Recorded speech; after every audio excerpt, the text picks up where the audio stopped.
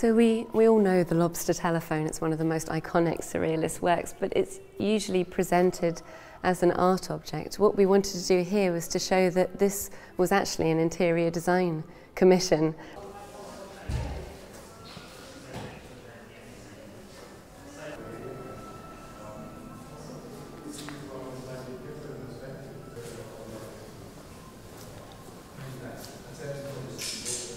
And there are some works in this show, this lamp is one of them, that seem to have really found their moment this century. So it was designed by Dali in the 30s, but at the time thought to be too avant-garde for the market. So it was never produced until this century. Well, this is a fascinating story, and it chimes with what I was saying earlier about some of these surrealist works having their moment in this century.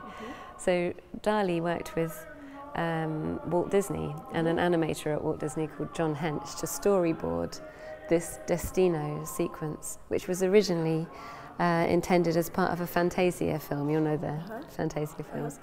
But in the 40s it lost funding and the whole thing was dropped and shelved. In this century they unearthed the storyboards. Now we move into sections of the exhibition that are structured more by ideas.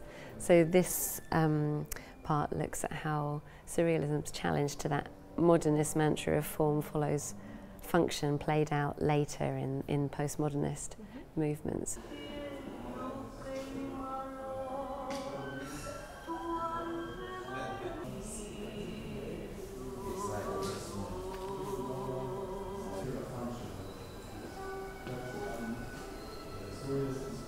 Well, this section is really about the body as an absolutely central theme of surrealist art and design. So fashion is in that context because, of course, it changes and presents the body in a different way, and often surrealist fashion draws out elements of the body that weren't previously valued or seen.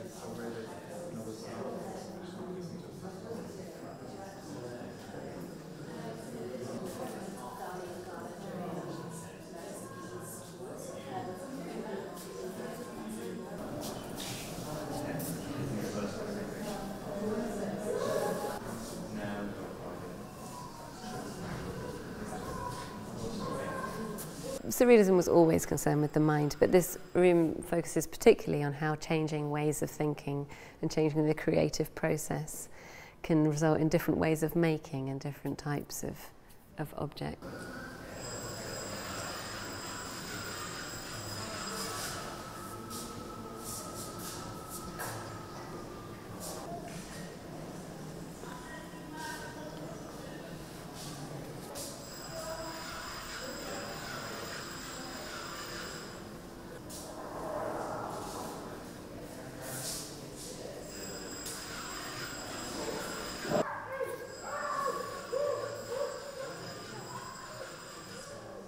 So this is an NFT image, and you may have seen similar looking images on the internet.